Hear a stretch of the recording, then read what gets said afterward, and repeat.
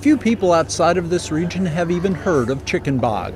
This dish is a hallmark of this area. Chicken bog is native to South Carolina and it's a really important dish. It's a relatively simple dish. Chicken and rice, and mostly all the time sausage. What people add in really tells you a little bit about their personality. People in this part of South Carolina have made chicken bog for hundreds of years. It's kind of like recipes that are passed down from generation to generation.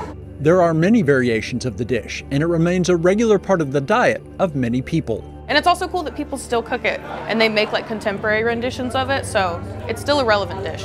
Chicken bog is the subject of the most recent project of Coastal Carolina University's Athenaeum Press. A lot of people are moving here and they're like, well, you know, what is chicken bog? And that's usually one of their first questions when they see it on a particular menu. With so much curiosity about chicken bog, the student-driven publishing lab took on the challenge of telling its story. The opportunity to work on something like this through the school was really exciting for me. The Athenaeum Press focused its effort on discovering chicken bog's place on contemporary tables, instead of treating it as a relic of the past. The result is a box set called A Little Chicken and Rice. It contains a booklet, a recipe card, and some of the ingredients needed to actually cook the dish. We call it a chicken bog kit. It's a kind of primer for the most famous unknown dish of South Carolina. Chicken bog has a lot of different forms, and this book was kind of a way to record those forms and tell the cook's stories and the story behind chicken bog and how it brings people together. In addition to the kit, students produced a short video showing, among other things, a variety of cooks from throughout the region tending to their pots of chicken bog. Through what the concoction is today, lines can be drawn to the past. You can really mark the history of this area through chicken bog. After months of work, the Athenaeum Press recently unveiled the project. Today, we're launching our project on chicken bog, and we're super excited about this.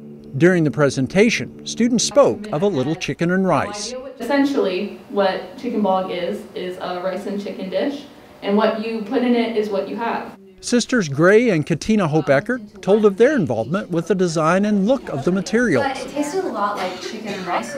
One of the biggest steps in the design process to kind of retain chicken bog's kind of historic feeling, that homemade rustic feeling, was to include illustrations. So I painted and I drew everything in the book. So like the carrots and like the chicken and the bowls and stuff.